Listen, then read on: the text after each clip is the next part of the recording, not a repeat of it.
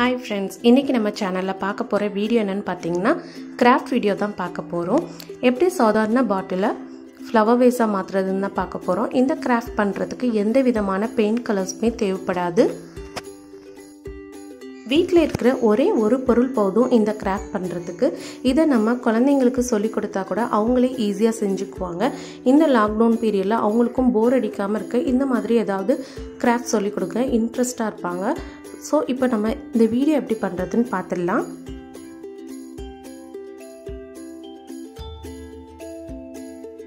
இந்த கிராஃப்ட் பண்றதுக்கு என்னென்ன தேவைன்னு பார்த்திடலாம். ஒரு பிளாஸ்டிக் பாட்டில் அல்லது கிளாஸ் பாட்டில் எடுத்துக்கோங்க. இந்த மாதிரி கலர் பேப்பர்ஸ் எடுத்து வச்சுக்கலாம். அப்புறம் அதை ஸ்டிக் பண்றதுக்காக ஒயிட் க்ளூ எடுத்து வச்சிருக்கேன். ஒரு பெயிண்ட் பிரஷ், இவ்வளவுதான் இதுக்கு தேவை. கலர் பேப்பர்ஸ் ரெடி பண்ணுறதுக்காக இந்த மாதிரி ஒயிட் பேப்பர் எடுத்து சின்ன சின்ன பீசஸாக நம்ம கிழிச்சு எடுத்துக்கலாம். கையாலே கிழிச்சு எடுக்கும்போது அதுவே ஒரு டிசைன் மாதிரி தான் கிடைக்கும். இதுக்கு நம்ம சிசர் யூஸ் பண்ணணும்னு அவசியம் இல்லை. கலர் பேப்பர்ஸ் ரெடி பண்ணுறதுக்கான சீக்ரெட் இன்க்ரீடியன்ட் என்னென்னா உஜாலா தான். எல்லார் வீட்லேயுமே உஜாலா கண்டிப்பாக இருக்கும். இந்த உஜாலாவை ஒரு பவுலில் 4லேருந்து 5 ட்ராப் எடுத்துக்கிட்டால் போதும். இதில் ஒரே ஒரு ஸ்பூன் தண்ணி சேர்த்து நல்லா மிக்ஸ் பண்ணி எடுத்துக்கோங்க. ஒவ்வொரு பேப்பராக நம்ம இதில் டிப் பண்ணி நம்ம காய வச்சுக்கலாம். லைட் கலர்ஸாக வேணும்னா இன்னும் கொஞ்சம் தண்ணி சேர்த்து மிக்ஸ் பண்ணிவிட்டு அதில் டிப் பண்ணி எடுத்து காய வச்சுக்கோங்க. இந்த மாதிரி நம்ம டார்க்லேருந்து லைட் கலர்ஸ் வரைக்கும் தண்ணி கூட்டியோ குறைச்சோ சேர்த்து எடுத்துக்கலாம். இதை ஒரு 1/2 an hour நல்லா காய விட்டு எடுத்துக்கோங்க.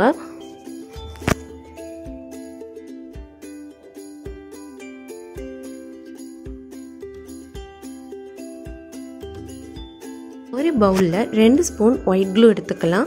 2 ஸ்பூன் ஒயிட் க்ளூ எடுத்தோன்னா 1 ஸ்பூன் வாட்டர் சேர்த்து நல்லா மிக்ஸ் பண்ணி எடுத்துக்கோங்க. 2:1 அந்த மாதிரி தான். நல்லா மிக்ஸ் பண்ணி எடுத்துகிட்டு இதை நம்ம பாட்டிலில் அப்ளை பண்ணிவிட்டு ஒவ்வொரு பேப்பராக ஸ்டிக் பண்ணிக்க போகிறோம். கொஞ்சம் டார்க், கொஞ்சம் லைட் அந்த மாதிரி நம்ம மிக்ஸ் பண்ணி ஸ்டிக் பண்ணிக்கலாம். ஒவ்வொன்றும் ஸ்டிக் பண்ணதும் அதுக்கு மேலேயும் ஒயிட் க்ளூ அப்ளை பண்ணிக்கோங்க.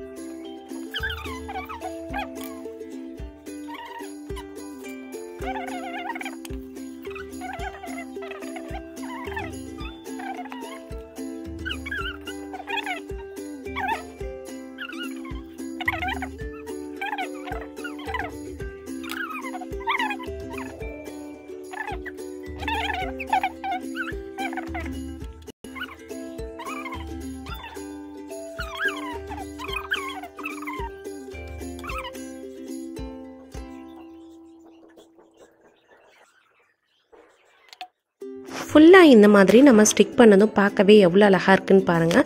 நம்ம மிக்ஸ் பண்ணி ஸ்டிக் பண்ணதுனால அதுவே ஒரு டிசைன் மாதிரி இருக்குது. வாட்டர் பாட்டில் க்ளோஸ் பண்ணுற இடத்துல நம்ம உள்ள நூல் அல்லது இந்த மாதிரி ஜூட் வச்சு ஃபுல்லாக ஸ்டிக் பண்ணிக்கலாம். இப்போ மேலே ஒரு கோட்டிங்காக நம்ம ஒயிட் க்ளூ எடுத்து வச்சுருக்கோம் இல்லையா, அதை ஃபுல்லாக அப்ளை பண்ணி எடுத்துக்கோங்க. இது நல்லா காஞ்சதும் பார்க்குறதுக்கு நல்லா சைனிங் லுக் கொடுக்கும். இதை விட நம்மளுக்கு இன்னும் சைனிங்காக வேணும்னா நல்ல டிரான்ஸ்பரண்ட்டான வார்னிஷ் எடுத்து அதை ஒரு கோட்டிங் கொடுத்து காய விட்டு எடுத்துக்கோங்க. பார்க்கவே ரொம்ப நல்லா சைனிங்காக இருக்கும்.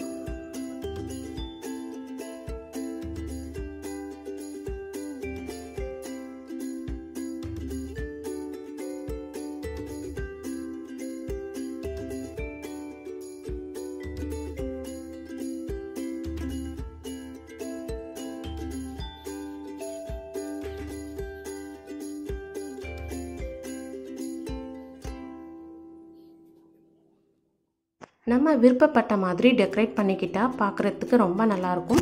நான் பேப்பரில் செஞ்ச ரோஸும் சின்ன சின்ன பேர்ல்ஸும் ஸ்டிக் பண்ணியிருக்கேன். இந்த கலரோட அந்த ஒயிட் காம்பினேஷன் ரொம்பவே நல்லாயிருக்கு. இந்த பாட்டிலை டெக்கரேட் பண்ணுறதுக்கு ஜஸ்ட் 10 மினிட்ஸ் போதும். இதை காய வைக்கிறதுக்கு மட்டும்தான் கொஞ்சம் டைம் எடுக்கும். அதுவுமே ஒரு ½ அன் ஹவரில் நல்லா காஞ்சி செட் ஆகிடும். நீங்கள் ஃபைனல் டச்சுக்காக வார்னிஷ் கொடுத்துக்கிட்டா இன்னுமே நல்லாயிருக்கும். இந்த வீடியோ உங்கள் எல்லாத்துக்குமே யூஸ்ஃபுல்லாகவும் பிடிச்சிருக்கும்னு நம்புகிறேன். இந்த வீடியோ உங்களுக்கு பிடிச்சிருந்தால் லைக் பண்ணுங்கள், ஷேர் பண்ணுங்கள், மறக்காமல் சப்ஸ்கிரைப் பண்ணுங்கள். தேங்க்யூ.